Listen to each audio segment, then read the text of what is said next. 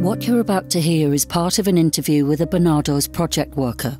She works with children who have been sexually exploited. I would say some of the most harrowing cases that I've worked with have been online cases. The perpetrators typically isolate young people.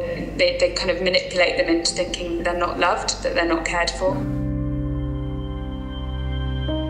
So there was a young person that I worked with who was targeted when she was 12. There was this guy who she met online. I think he said he was about 2 years older than her. And actually what the police found out was that it's a 54-year-old man.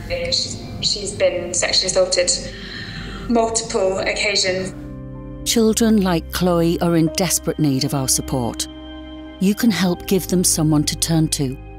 I would say they're often petrified. They're often very, very scared. A lot of them suffer with nightmares and flashbacks. Personal counselling, trauma recovery. This is what your £2 a month could help pay for. We're very persistent and consistent because we're kind of competing against these perpetrators who are working 24/7. Please, help us be there for children like Chloe, for however long it takes.